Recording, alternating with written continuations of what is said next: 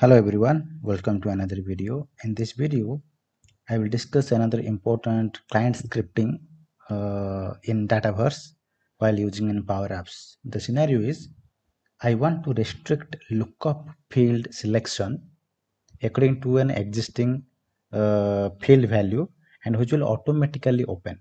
Okay, so it may be confusing, but let us see the scenario so that you can work on.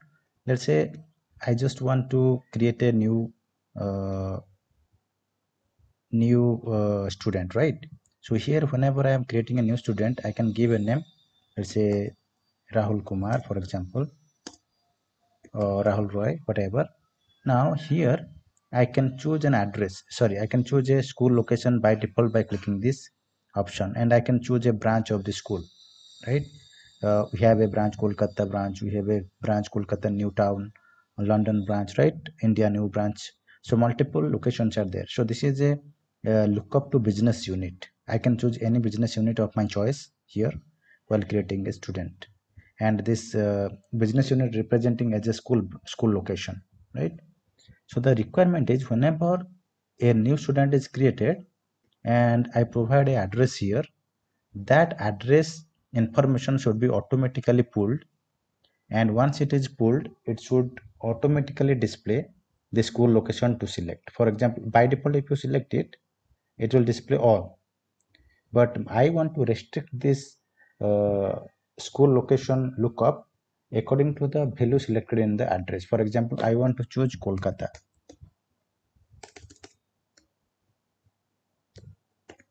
right? So once I go out of this selection, out of this field, I want the lookup control should automatically open, and it should filter all the branches where matching address is provided. So in the address I have provided this Kolkata, so it is automatically opening this lookup, and Kolkata is searched here, and once it is searched the matching items are displaying here. So I have two branches, Kolkata branch and Kolkata new branch, and I can choose one of the option, and once it is selected I can click add so that it will automatically assign to branch, and I can disable this school location to uh, I can disable this to users to select it. So user cannot select this school location by using this lookup option, right?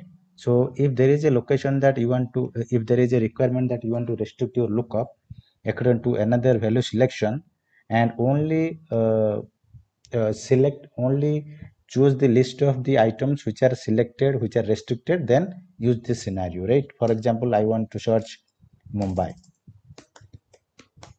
right? Now Mumbai is searched and items will be displayed here.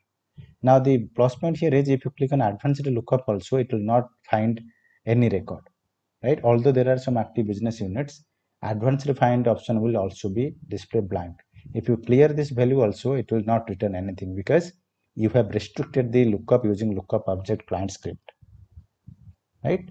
This way you can restrict users to select only the values which are dependent on other values.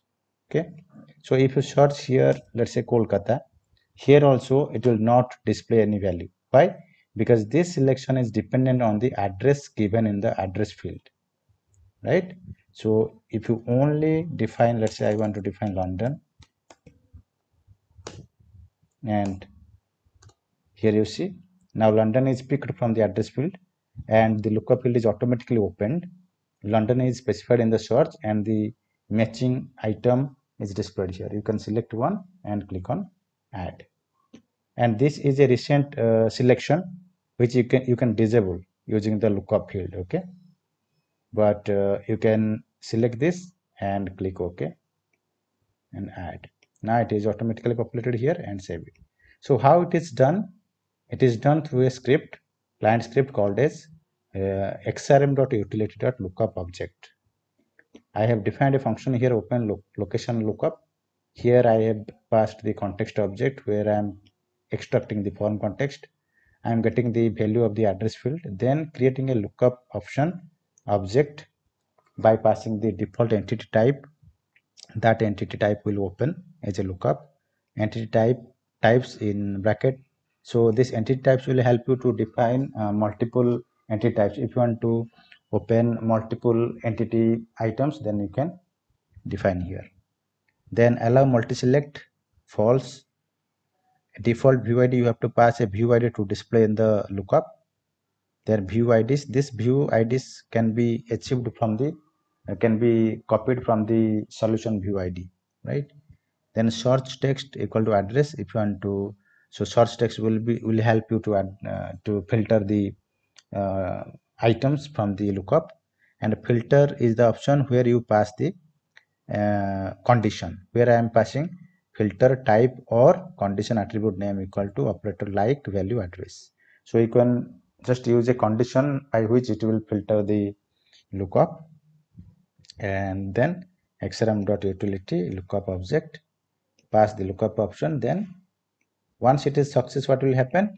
Assign the selected value to the lookup field, right? This is the option by which you can assign a selected value to the lookup.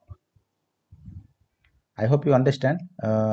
So I have already said this in the blog also. You can copy this. Uh, you can copy this function to use in your code. Thanks everyone. Bye.